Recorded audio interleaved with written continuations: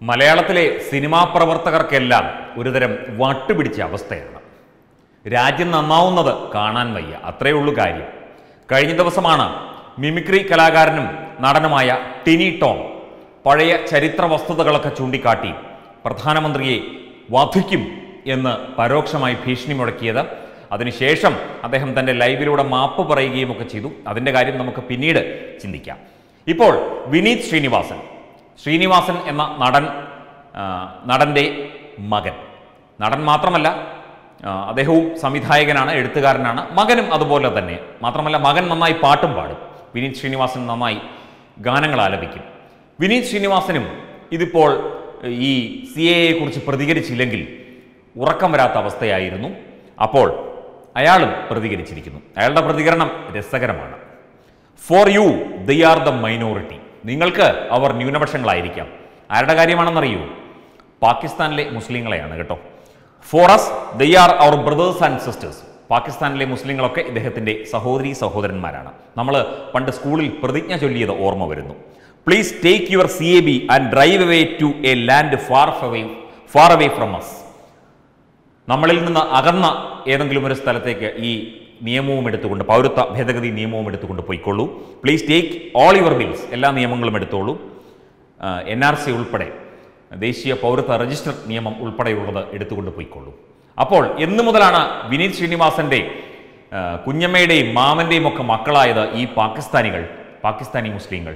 അറിയില്ല. താങ്കളൊന്ന് പാകിസ്ഥാനിൽ പോയി നോക്കൂ. വേണ്ട, ബംഗ്ലാദേശിലോ അഫ്ഗാനിസ്ഥാനിലോ പോയി നോക്കൂ. അവിടുത്തെ ഹിന്ദുക്കളും, അതായത് അവിടുത്തെ ന്യൂനപക്ഷങ്ങൾ, ഹിന്ദുക്കളും ജൈനരും ബുദ്ധരും സിഖ് മതസ്ഥരും നേരിടുന്ന പീഡനങ്ങൾ ഒന്ന് നേരിട്ട് കണ്ടു നോക്കൂ. താങ്കൾ അവിടെ ചെന്നിട്ട് ഞാൻ ഇന്ത്യയിൽ നിന്ന് വന്ന ഒരു ഹിന്ദുവാണ് എന്നൊന്ന് പറഞ്ഞു നോക്കൂ. താങ്കൾക്ക് എന്താണ് സംഭവിക്കുക എന്ന് താങ്കൾക്ക് തന്നെ അനുഭവിച്ചറിയാം. താങ്കൾക്ക് പിന്നെ ഇങ്ങോട്ട് തിരിച്ചു വരേണ്ടി വരില്ല. അവിടെ തന്നെ അവർ സെറ്റപ്പാക്കും. ഇതൊക്കെ അറിഞ്ഞുകൊണ്ട്, ഈ വസ്തുതകളൊക്കെ മനസ്സിലാക്കിക്കൊണ്ട് വേണം ഇങ്ങനെയുള്ള കാര്യങ്ങൾക്ക് പ്രതികരിക്കാൻ. അല്ല, ഇതൊക്കെ പ്രതികരിക്കാൻ താങ്കൾ ആരാണ്? താങ്കൾക്ക് എന്തറിയാം? താങ്കൾ ഈ ബില്ല് വായിച്ചിട്ടുണ്ടോ വിനീത് ശ്രീനിവാസൻ? ഇല്ല. താങ്കൾ ഈ ബില്ല് കണ്ടിട്ടുണ്ടോ? ഈ ബില്ല് എന്താണെന്ന് വിനീത് ശ്രീനിവാസൻ എന്നയാൾക്ക് അറിയുമോ? താങ്കൾക്ക് പാട്ട് പാടിയാൽ പോരെ? സിനിമാ സംവിധാനം ചെയ്താൽ പോരെ? അഭിനയിച്ചാൽ പോരെ? താങ്കളുടെ അച്ഛൻ പണ്ട് കമ്മ്യൂണിസ്റ്റ് സിദ്ധാന്തങ്ങൾക്കൊപ്പം നിന്ന് വലിയ പ്രസംഗങ്ങളും എഴുത്തുകളും ഒക്കെ നടത്തിയ ആളാണ്. അദ്ദേഹത്തിന് ഇപ്പോൾ ബോധോദയം വന്നു. അദ്ദേഹം ഈ കമ്മ്യൂണിസ്റ്റ് ചിന്താഗതിക്കെതിരെയൊക്കെ തന്നെ പ്രസംഗിച്ചും പറഞ്ഞുമൊക്കെ തുടങ്ങിയിരിക്കുന്നു. ദയവായി അച്ഛനോട് ചോദിക്കൂ ഈ ബില്ല് എന്താണെന്ന്. അച്ഛൻ വായിച്ചിട്ടുണ്ടെങ്കിൽ, ഇല്ലെങ്കിൽ ഒന്ന് വായിക്കാൻ പറയൂ. എന്നിട്ട് താങ്കൾ പ്രതികരിക്കൂ. അല്ലാതെ പാകിസ്ഥാനികളും അവിടുത്തെ ജിഹാദികളും അവിടുത്തെ മുസ്ലിം വിഭാഗത്തിൽപ്പെട്ട കാപാലികന്മാരും എൻ്റെ സഹോദരന്മാരാണെന്ന് പറഞ്ഞാലൊന്നും താങ്കളെ ആരും മഹാനാക്കില്ല. താങ്കൾ ഒരിക്കലും മഹാനാകില്ല. താങ്കളെ ഈ രാജ്യം പുച്ഛിച്ച് തള്ളുകയുള്ളൂ. അല്ല, ഈ രാജ്യം എന്നൊക്കെ പറയാൻ താങ്കൾ ഈ രാജ്യത്തെ അത്ര വലിയ ആളൊന്നുമല്ലല്ലോ. ഈ നാടിനെ സ്നേഹിക്കുന്നവർ പുച്ഛിച്ച് തള്ളുകയുള്ളൂ.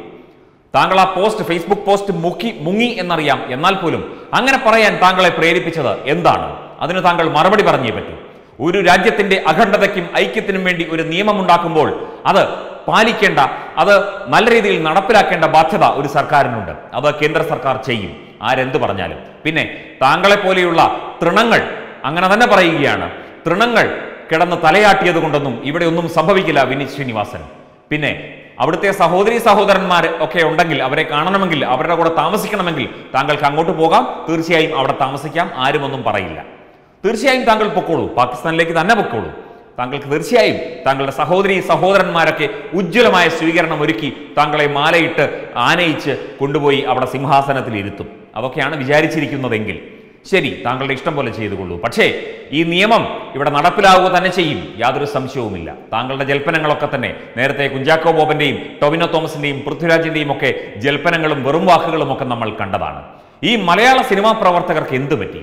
അവർക്ക് തലയ്ക്ക് ബോധമില്ലാതായോ? അവർ ചിന്തിക്കുന്നത് എന്താണ്? നിങ്ങൾക്കുള്ള പണി പിന്നാലെ വരുന്നുണ്ട്, നിങ്ങൾ ഓർത്തുകൊള്ളുക.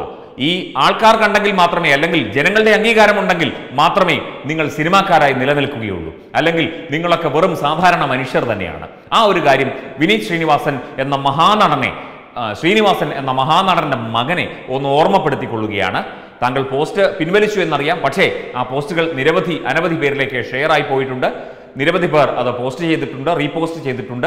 അതൊക്കെ തന്നെ വ്യക്തമായ അന്വേഷണത്തിനും മറ്റു കാര്യങ്ങൾക്കും വിനിയോഗിക്കേണ്ട അവസ്ഥയിലേക്ക് കാര്യങ്ങൾ എത്തിക്കൊണ്ടിരിക്കുകയാണ്.